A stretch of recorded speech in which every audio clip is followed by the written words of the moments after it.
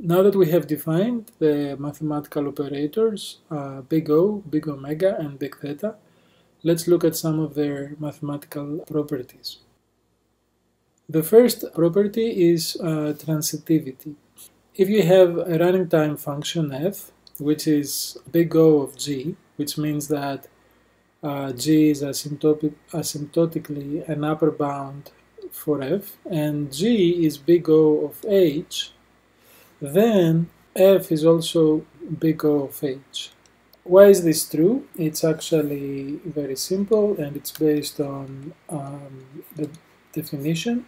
So given that f is big O of g, that means that f of n is lower or equal than some constant c, positive constant, times g of n for n greater or equal than n0.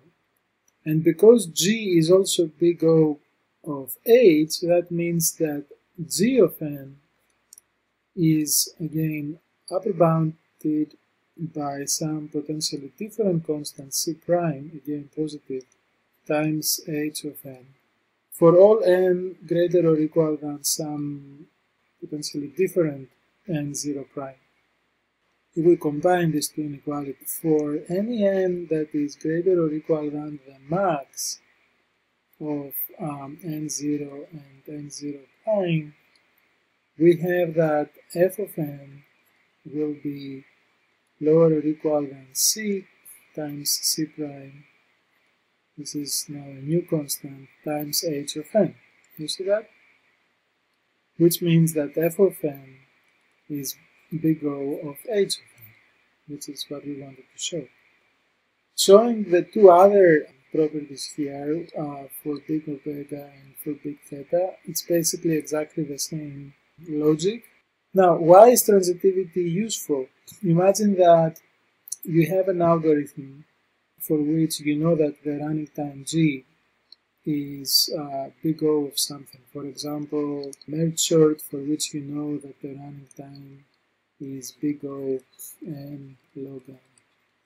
Now, if you have another algorithm for which you can argue that the running time is asymptotically upper bounded by merge sort, then based on this property, you can also immediately say that the running time of this algorithm, the new algorithm, is also big O of n log n. Another simple property is additivity. Imagine that you have an algorithm that has two parts. The first part has a running time which is big O of h. H is some function, for example, n log n. The second part of your algorithm has a running time g, which is also big O of n log n. Then your combined algorithm, f plus g, will also be big O of h.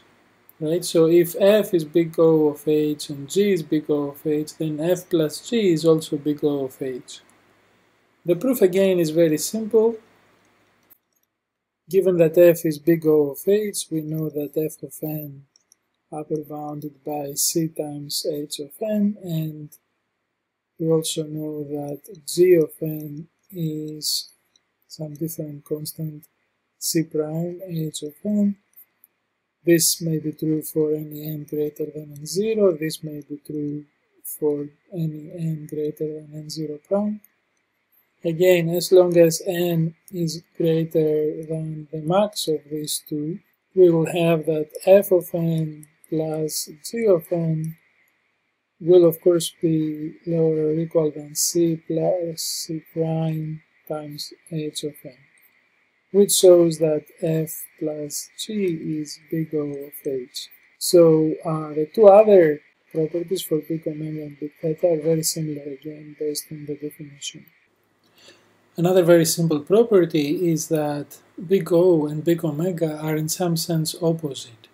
If a running time f is big O of g, meaning that g is an asymptotic upper bound of f, then g is big omega of f, meaning that f is asymptotically a lower bound for g. Why is this true?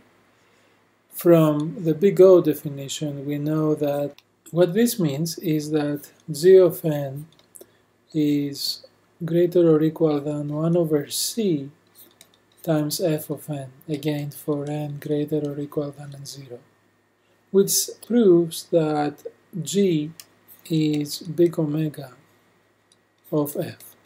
Let's look at one more property. This time, imagine that we have an algorithm with two parts. One part has running time g, the other has running time f. And we know that g is big O of f, so g is upper bounded by f asymptotically. Then, our algorithm, if we combine the f part and the g part, will have a running time of f plus g, and that is big theta of f. It has an asymptotic tight bound of f. For example, imagine that g of n is something linear, while f of n is something quadratic. The quadratic, of course, term is slower, it dominates the running time. So the combined algorithm with running time f plus n will have the same asymptotic running time with the quadratic component, which is f. The proof of this is very simple. We know that f of n plus g of n is greater or equal than f of n, because remember, these are running times and they are non-negative, right? So this is true for any n. This means that f plus g is big omega of f from the definition of big omega.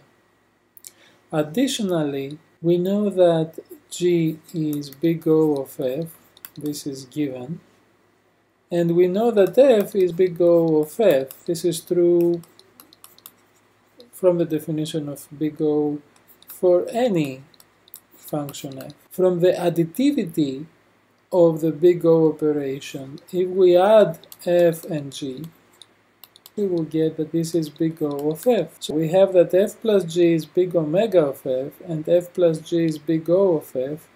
Combining this with this, f plus g is big theta of f.